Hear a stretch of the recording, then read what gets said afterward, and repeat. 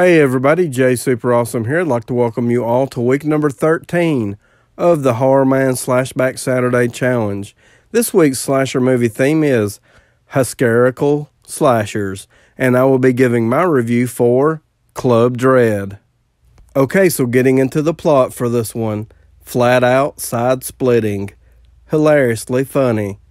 Welcome to Coconut Pete's Pleasure Island, a booze-soaked vacation resort where high-spirited fun soon takes a deadly turn, leaving the island's hilariously inept staff to battle a machete-wielding maniac. Okay, so getting into my thoughts for this one. With this week's SlashBack Challenge theme of Hyscarical Slashers, I chose to watch and review Club Dread basically because when I think of comedy slashers, this is the first movie that comes to my mind. And one of the first things that I think about when it comes to Club Dread is the fantastic island location.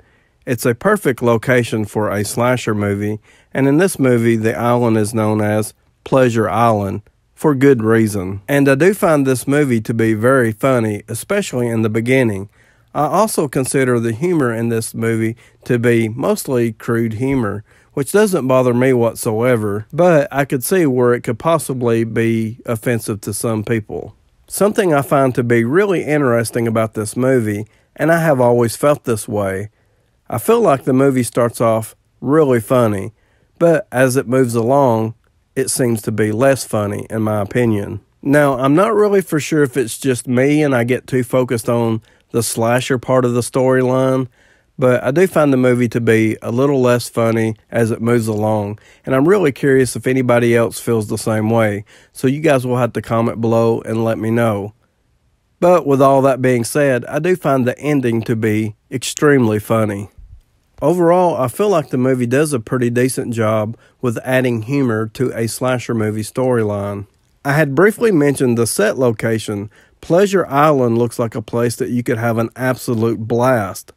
At the beginning of the movie, we have a fresh batch of partygoers arriving at the island, and shortly after their arrival, all communications with the outside world is cut off, and all the boats are gone, so there's no possibility of escaping.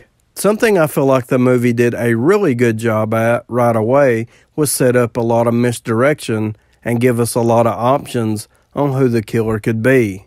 And what's really interesting about this is the killer isn't really focused on the partygoers, he's more focused on the island's working staff, as they are instructed to carry on about their normal job routines as they normally would, which is basically make sure the guests are having a good time, all the while they are getting picked off one by one. Okay, so now I'm going to talk about the cast of characters we have in Club Dread, and right away, the standout character for me in this movie is not even one of the main characters, but it would have to be Coconut Pete, played by Bill Paxton. He's one of my all-time favorite actors, and he does a fantastic job with playing this over-the-top character, delivering such classic lines such as, "Make sure you're having sex with some of the guests. Some of them ain't half bad looking." So the main characters of this movie storyline would be the Pleasure Island working staff. Now, each one has a different job title, and I'm not going to get that deep into it, but all these characters are played over the top, which works perfectly for this movie's humorous storyline. Now, I don't necessarily have a favorite character amongst this group, but I will say I feel like the movie does a pretty good job with focusing on each individual character, so you know each one pretty good. I thought all the acting was pretty good for what it was. Like I had said before, all these characters are played really over the top, and for what it is, I really enjoyed it. Okay, so now I'm going to talk about the most important part of a slasher movie, that is the killer and the kills.